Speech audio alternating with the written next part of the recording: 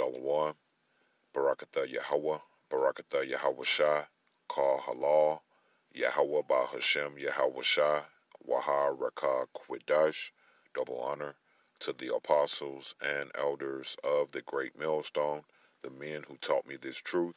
Also peace and blessings to my fellow yokesmen, the hopeful elect that continue in the work of our Lord and Savior, Yahweh Shai.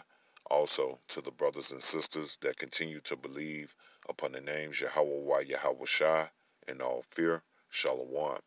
Lord willing, this lesson will be edifying. The book of Malachi, chapter 4 and verse 2. But unto you that fear my name, and we want to continue in the fear of the Lord, because those that continue in the fear of the Lord, a great reward shall come unto you. It says, but unto you that fear my name shall the Son of Righteousness. And who is the Son of Righteousness? Yahweh Shai. Arise with healing in his wings. So Yahweh Shai at his appearance is going to arise with healing in his wings. And those wings represent the chariots, the vehicles of our salvation. All right, we being the hopeful elect. All right, the vehicles of the Most High Yahweh, what the world deems as UFOs. This is a metaphor for what the world deems as UFOs. All right, his wings. And when Yahweh shall come upon those wings, he's going to bring forth healing. And that healing means us being changed from this terrestrial state, all right, into our celestial state, okay, into our glorified bodies, okay, into our incorruptible state, to get changed from this corruptible state. It says, and ye shall go forth and grow up as calves of the stall, all right, because we need changing, all right, because these bodies that we're in are full of infirmities, all right, but we have a spirit to sustain those infirmities. Proverbs 18 and verse 14, it says, the spirit of a man will sustain his infirmities, and we have the spirit of Yahweh Shai, all right? It says, but a wounded spirit who can bear, all right? 2/3 of our people, they have a wounded spirit. They have the spirit of America, and America is wounded. That's why we can't bear them, okay? And we have the spirit of Yahweh Shai, the spirit that has allowed us to maintain our infirmities, our sicknesses within these corruptible bodies that we're in, all right? Because that's the only reason we're moving forward in these sick bodies that we're in, because we breathe chemtrails every day. We're not eating real food. We're not drinking real water. We're only moving because we have the spirit of Yahweh Shai. All right, now 2/3 of our people, okay, they are moving just to be preserved for the day of destruction. But we're moving just to be preserved for the day of what? Salvation. All right, because we are getting chastised in these bodies full of infirmities, all right, to what? Receive salvation. But 2/3 are getting chastised in these bodies, what? To receive destruction, all right, because we are receiving the love from the Most High, being chastised in these bodies. That's Hebrews chapter 12 and verse 5. It says, and ye have forgotten the exhortation which speaketh unto you as unto children. My son, despise not the chastening of the Lord, nor faint when thou art rebuked of him. For whom the Lord loveth, he chasteneth and scourgeth every son whom he received. Just like the book of Ecclesiasticus chapter 2 and verse 1 tells us, my son, if thou come to serve the Lord, prepare thy soul for temptation. So we are receiving chastisement in these bodies, in these corruptible bodies. Why? Because the Most High loveth whom, all right, he chasten, as the scripture says. All right, but chastening at the moment, as the scripture says, roughly paraphrasing, is not good for anybody. All right, but the scripture also tells us to take it with a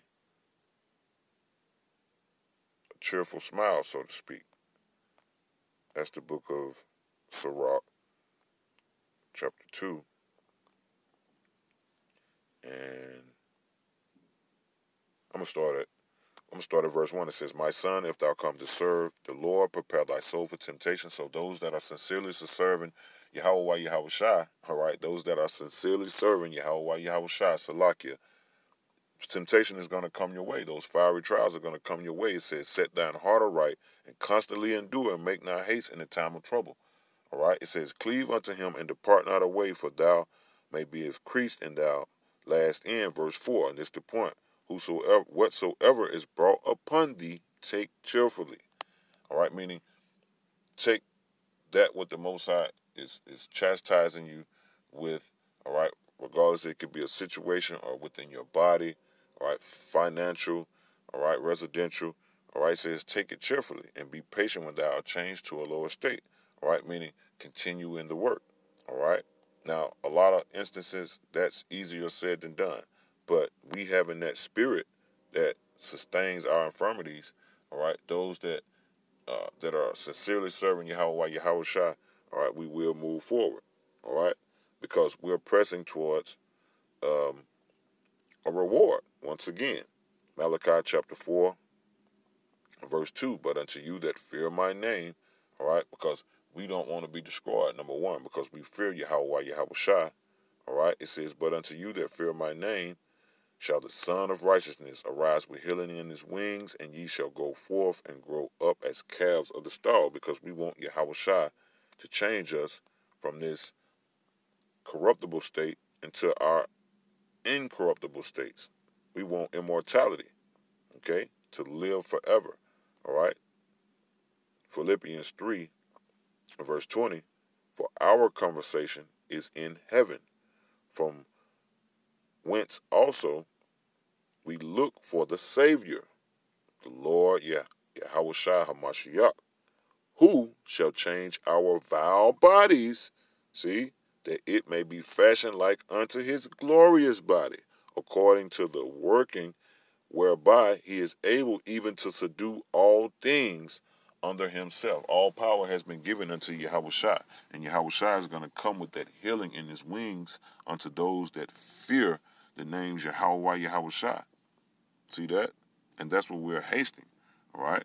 We're hasting to be changed, okay? To be glorified like Yahweh Shai, to be like Yahweh Shai, which is to what? Put on our celestial bodies. Therefore, we can inherit the kingdom of heaven, because the scripture speaks about flesh and blood cannot inherit the kingdom of heaven. Why? Because this flesh and blood is nothing good in it. It's filled of sickness and infirmities, and it's subject to pain, all right? It is subject to go off, all right? It is very fickle. That's why we need changing, all right? 1 Corinthians chapter 15 and verse 43, and it reads, it is sown in dishonor, it is raised in glory. It is sown in weakness, it is raised in power. All right, and that's these earthly bodies. All right, it was sown in dishonor, but it's going to be raised in glory, glorified like Yahweh Shai's body. It is sown in weakness, and this is the weakness. It's full of infirmities, but it's going to be raised in power. All right, by us giving those everlasting bodies. All right, it is sown a natural body, it is raised a spiritual body. There is a natural body and there is a spiritual body, and that's the one that we're yearning, the spiritual body, right? Our everlasting bodies, okay, to reign with our Lord and our Savior, Yahweh Shai, all right? And how are we going to do that? Continue to abide in the fear of Yahweh Ba'ashem Yahweh Shai, all right? 2 Corinthians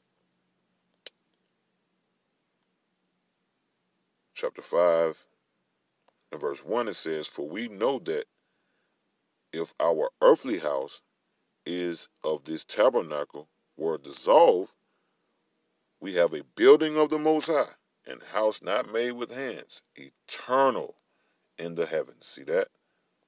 So it says, for in this we groan, earnestly desiring to be clothed upon with our house, which is from heaven.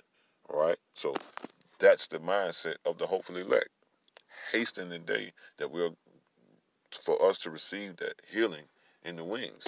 All right, so Lord willing, I pray that this made sense and that this was edifying. Call halal, Yahweh Ba'ashem, Yahweh Shai, Wahar Rakah Quadash. Double honor to my teachers, the apostles and elders of the great millstone. Peace and blessings to the hopefully elect. DTA, Wa unstoppable.